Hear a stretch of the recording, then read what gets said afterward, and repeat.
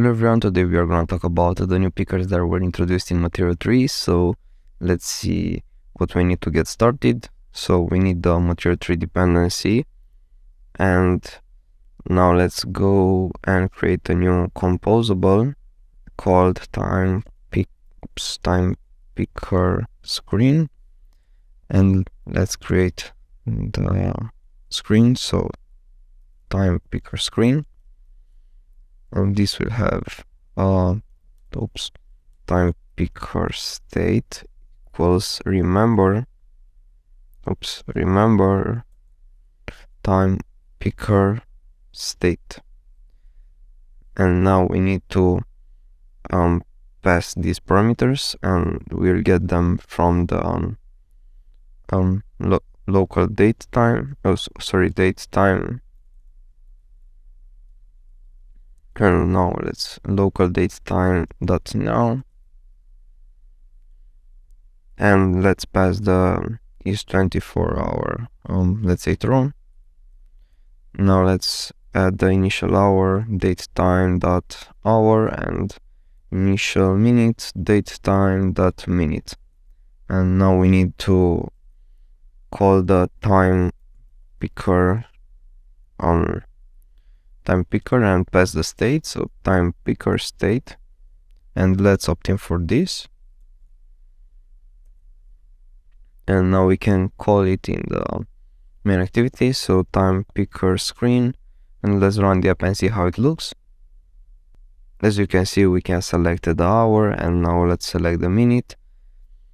And now let's go and create the new file called DateRangePicker screen, and let's create the composable DateRangePicker screen. And now let's create the state, so DateRangePicker state equals remember DateRangePicker state. We also need the date time from the local datetime.now, and now we need the helper function to convert the local datetime to millis, and let's say to millis, and this will be this dot at zone ID system default to instant and to epoch milli. Now we can say the initial selected started date millis will be the date time dot to millis.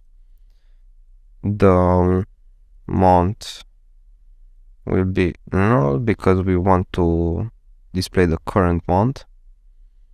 The end date will be date time dot plus days 3 days to millis.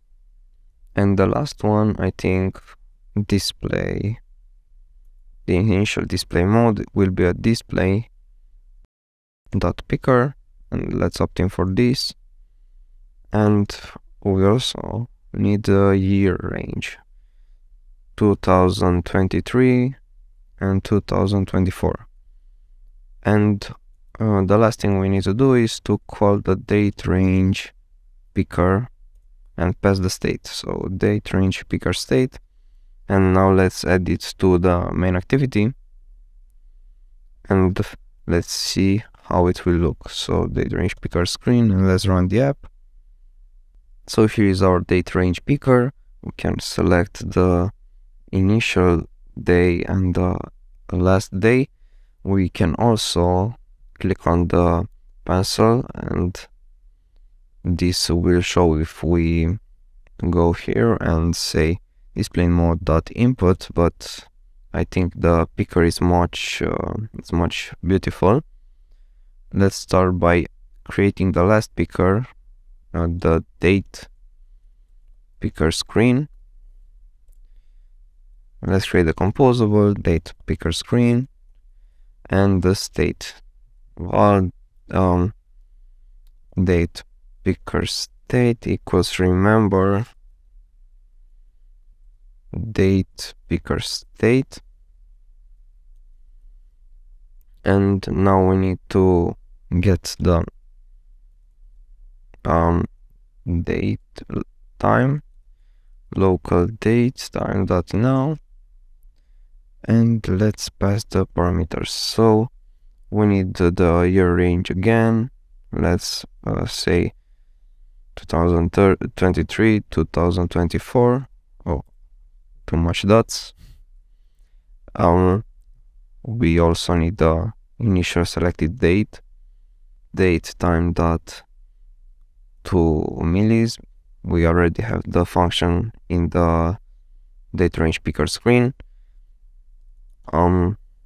Let's say the display mode, it's picker again, opt-in for this, and the initial displayed month millis, it's null because we want to display the current month. So let's create a DatePicker and pass the DatePicker state and replace the current screen into the main activity DatePicker screen.